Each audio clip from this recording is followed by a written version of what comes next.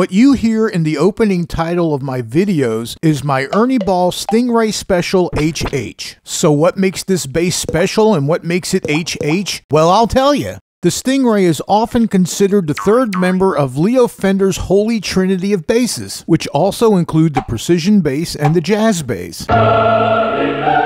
Personally, I would add the L2000 to this, but that's a discussion for another time. Now, the Stingray Specials appeared in 2018, and these were revisions in the design to try to make the bass more comfortable and lighter. Now, my bass is the dual parallel wired humbucker model, which is why it's called an HH. And it's a beautiful shade of red known as ghost pepper. And let's face it, all Stingrays look good in red. This bass has all the attributes that make it a Stingray Special, just like the single pickup model. And this includes the 3-band EQ. I should also add that all Stingray Specials are 18-volt systems. And the pickups themselves were redesigned so that the strings stay centered over the pole pieces as they converge toward the nut. My bass also features an ebony fretboard. The HH model also features a 5-way pickup selector switch that not only selects the pickups, but allows for a couple unique combinations. When the switch is all the way down, it selects the pickup closest to the bridge. This is the classic Stingray setting, because this pickup is mounted in the classic Stingray position.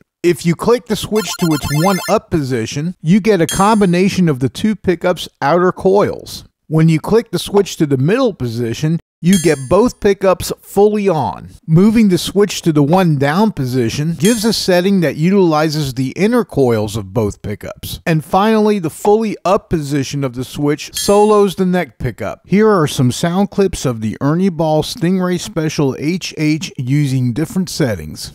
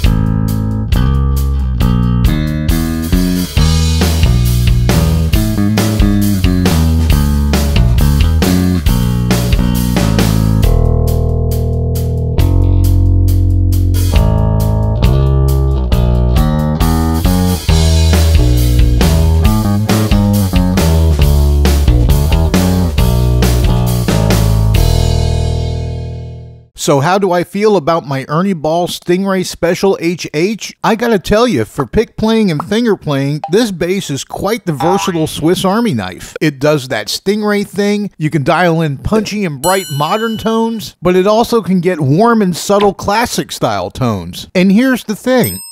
There's no pickups mounted in the usual precision or jazz spots, so almost everything this bass does is kind of unique and original unto itself. The problem with the Stingray Special HH is for slap playing. Even though I used this bass to play my intro, I can tell you that this bass is not a very slap-friendly instrument, and that's kind of a difficult thing to say about a Stingray. The problem is the location of this neck pickup. It doesn't matter if you're doing traditional slap style or double thumping, there's always some risk of getting some rebound string contact with this pickup. Plus, there's not a whole lot of clearance between the neck pickup and the neck itself, so it's a challenge to relax and comfortably get your fingers under the strings to pop them. So if you're a slap player that loves the Stingray thing but wants a little more versatility in what they do, you may want to seek out one of those rare Stingrays that have both the humbucker and a single coil, or look into Ernie Ball Sterling models which have that pickup configuration. So I'm going to have to give the Ernie Ball Stingray Special HH 2 separate ratings. It gets 5 out of 5 fingers for pick and fingerstyle playing, but for slap playing, I give it